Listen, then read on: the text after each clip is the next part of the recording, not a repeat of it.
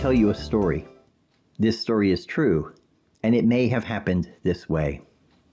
In the before times, when the people of the first congregation of the United Church of Christ gathered in Waterville had not yet left their building, there arose from among them a woman by the name of Sally, who had a vision.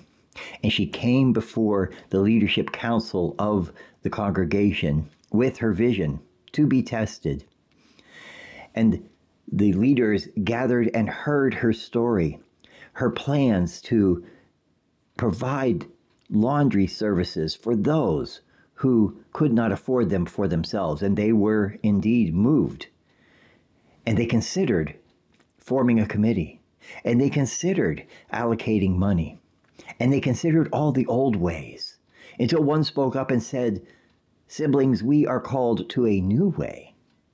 We are called to use who we are and what we have to serve those on the margins.